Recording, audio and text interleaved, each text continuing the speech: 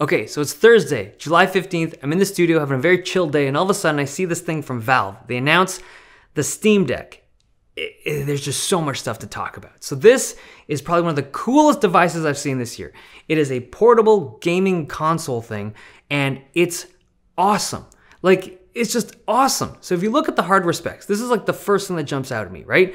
For $399 at the base price, you're getting a 7-inch 1280 by 800 touchscreen, which I think is actually the perfect resolution for this kind of device. Like, I've never done a review on this thing, but this is the One X Player. There's a lot of devices out there that try to do this whole handheld gaming console thing, and a lot of companies go for high resolution screens, right? Because it looks better on spec pages, it looks cooler on paper, but in terms of actual playability, high resolution screens suck when they're super small because you're just killing battery life. This thing has, if you're playing any decent game, it's like a 30-minute battery life realistically, right? So low-res screen on a handheld device like the Switch is perfect.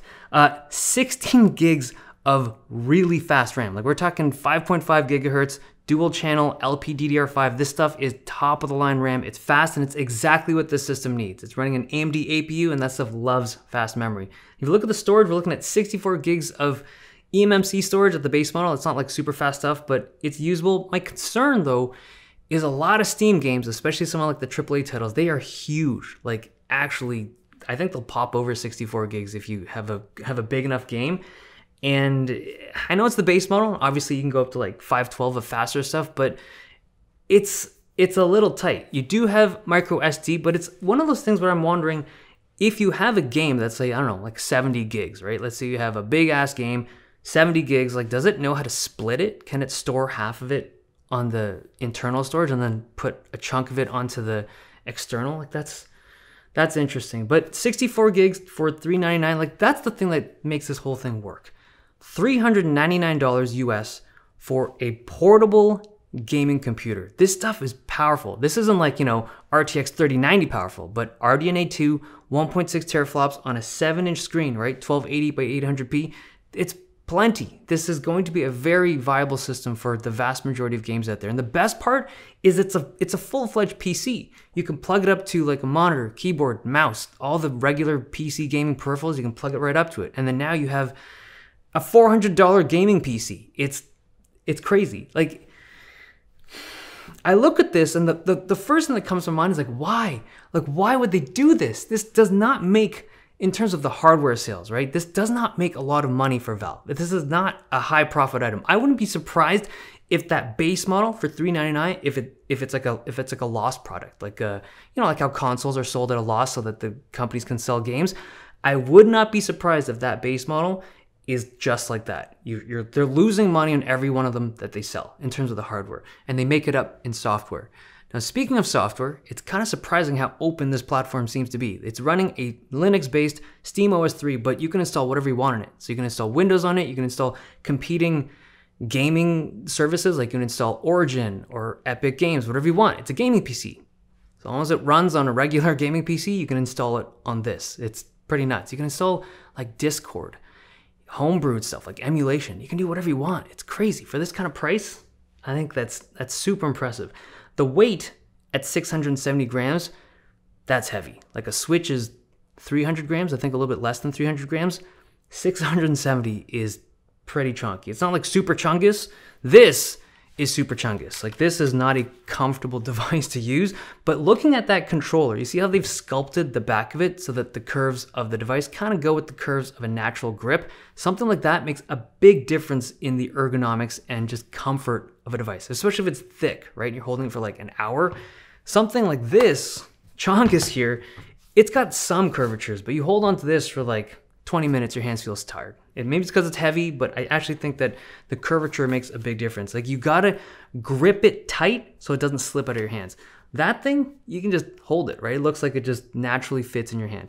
670 grams though. It's not super light, but I think in terms of comfort, I think a lot of concerns are like, oh, you know, that's a heavy device, it's a thick device, but I think the curvature makes a big difference in overall usability.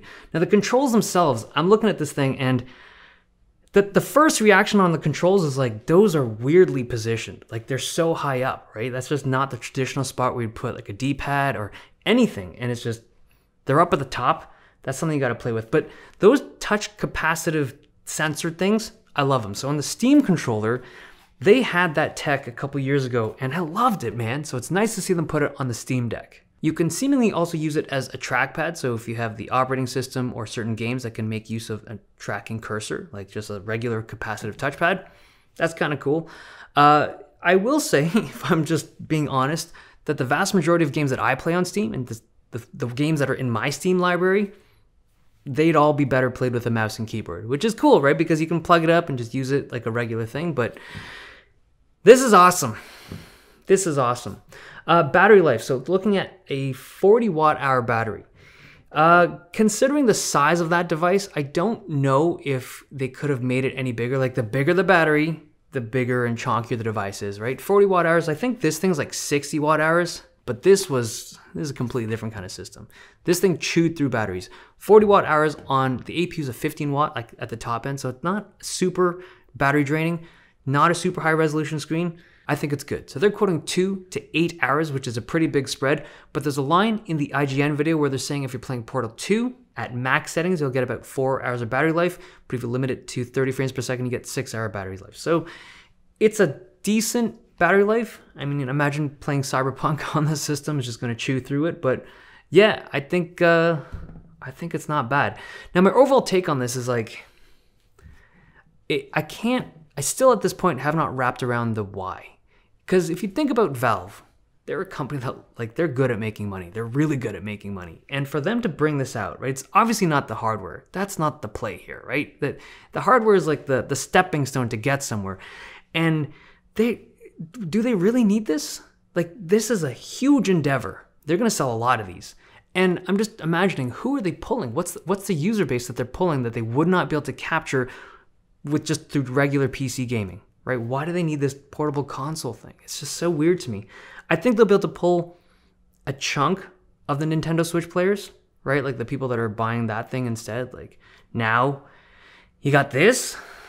This is pretty appealing. But yeah, what do you think? Is this thing awesome? Like yeah, man. I think this is cool. Oh, accessories. So even the base model includes a carrying case, a pretty nice looking one, and the USB-C charger. So there you have it. Steam Deck from Valve.